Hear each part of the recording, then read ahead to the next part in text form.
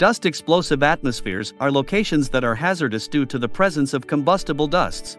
Small combustible dust particles can burn easily and rapidly. A sufficient quantity of explosive dusts can cause an explosion. Almost every industry faces dust explosion hazards, from agricultural to automotive to refining. Hazardous locations involving dusts are classified according to the properties of the combustible dusts or fibers present and the likelihood that a flammable or combustible concentration or quantity is present.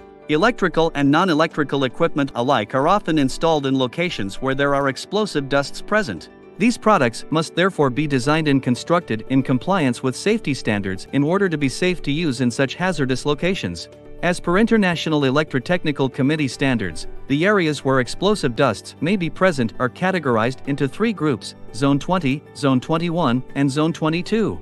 This animation is about Zone 20. Zone 20 is defined as an area in which an explosive dust atmosphere, in the form of a cloud of dust in the air, is always present during normal operation.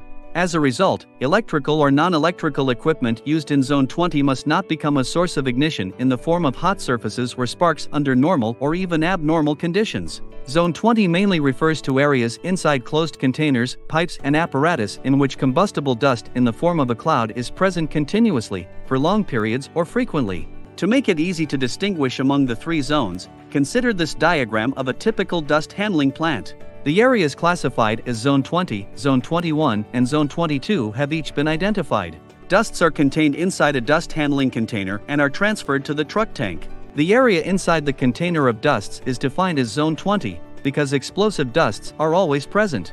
In order to be certified as compliant with safety standards for Zone 20, an electrical device must be protected by one or more of the following protection techniques: intrinsic safety with level of protection IA, encapsulation with MA protection, and protection by enclosure with TA marking. Additionally, equipment with optical radiation features such as lasers can be installed in Zone 20 if the optical power is inherently safe. Using OPIS protection, we're using an interlock system complying with OPSH protection with an equipment protection level EPL of DA. We hope you enjoyed this presentation. Please ask the HazCon team if you have any questions about Zone 20 hazardous areas and how to comply with the required safety standards.